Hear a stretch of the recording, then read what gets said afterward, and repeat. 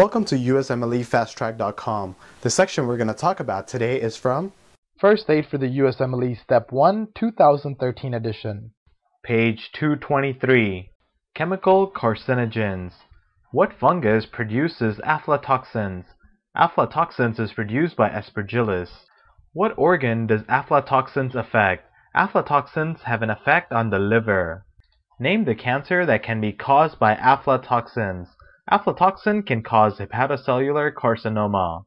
What organ does vinyl chloride have an effect on? Vinyl chloride has an effect on the liver. What cancer can vinyl chloride cause? Vinyl chloride can cause angiosarcoma. Name the organ that carbon tetrachloride has an effect on. Carbon tetrachloride can affect the liver. What cancer can be caused by exposure to carbon tetrachloride? Carbon tetrachloride can lead to centrilobular necrosis and fatty change.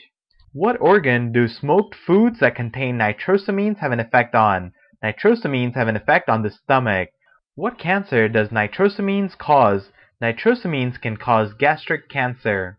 Name the larynx cancer that cigarette smoke can cause. Cigarette smoke can cause squamous cell carcinoma of the larynx. Name the lung cancer cigarette smokes can cause. Cigarette smokes can cause squamous cell and small cell carcinoma of the lungs. Name the kidney cancer that can be caused by cigarette smoke. The kidney cancer that can be caused by cigarette smoke is renal cell carcinoma. Name the bladder cancer that cigarette smoke can cause.